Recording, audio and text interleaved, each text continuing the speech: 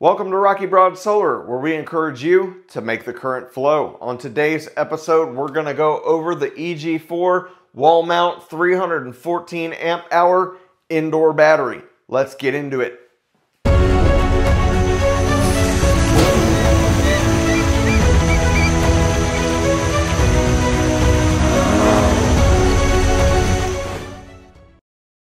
So the EG4 314 amp hour battery is EG4's latest iteration of their traditional wall mount batteries that were previously 280 amp hours.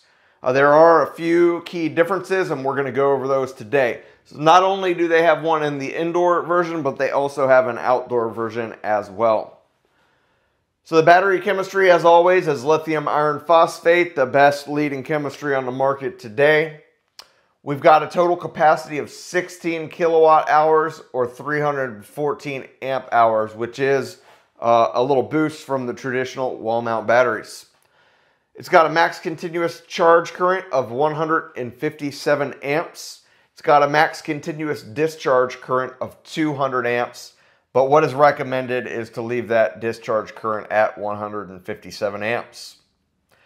It's got built-in overvoltage, overcurrent, short circuit current, high or low temperature protection in that BMS.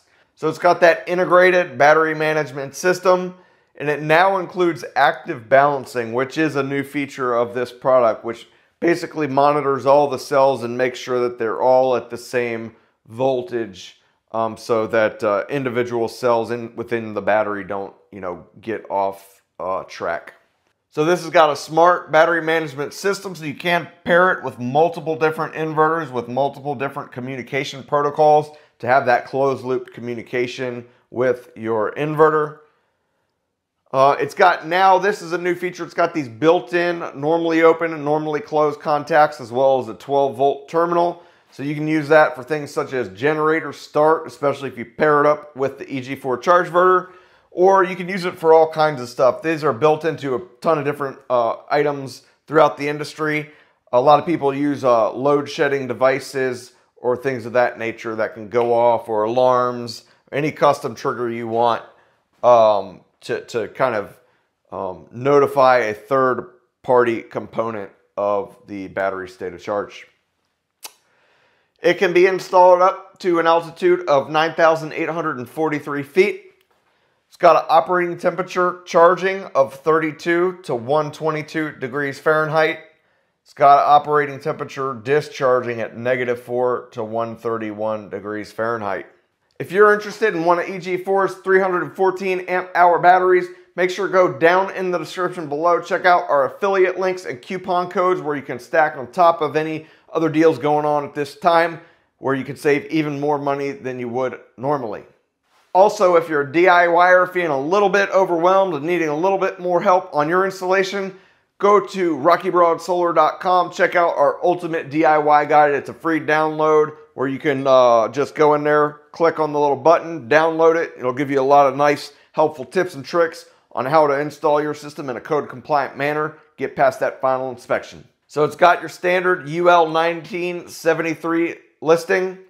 It is also UL 9540 and UL 9540A listed when paired with any of EG4's hybrid inverters. I believe the FlexBus 18 is currently waiting full approval, but basically the FlexBus line, the 18K PV, all their hybrid inverters of EG4 can be paired with this battery and be UL 9540A listed. I think it does have to, the batteries have to be at least 6 inches apart.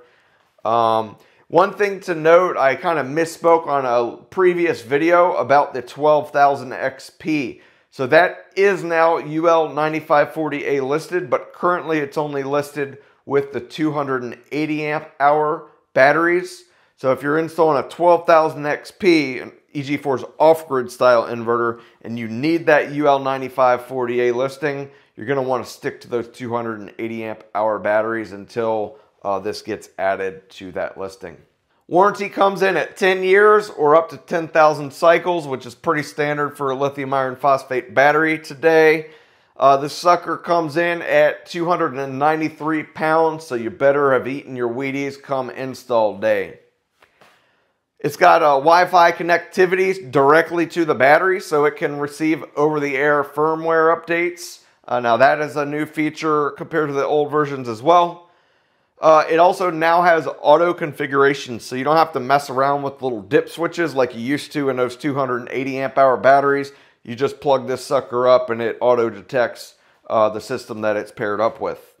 If you're looking to install an EG4 system on your home, go ahead down in the description below. Check out our full FlexBoss, GridBoss installation series. I think it's up around 17 videos at this point. It's going to give you very detailed step-by-step instructions on how to do every little step of the process in a code-compliant manner, in a professional manner, coming from somebody that's been in the industry for over 15 years. Let's get back into it. Another thing, we have lost the screen. So LCD screens are just a big failure point in the industry, which is why most manufacturers have removed them from their equipment. I really love the fact that I've got them on my 280 amp hour batteries indoor. But you know, hey, they're not really necessary. And I think EG4 has just removed them to remove one more point of failure. There are rumors that there is potentially on the horizon a way that you can plug in an external LCD screen similar to the way you do with the FlexBoss line inverters, but that I cannot confirm. Well, everyone, that's pretty much all we've got for today. As always, I really appreciate each and every one of you for watching. Till next time, take care.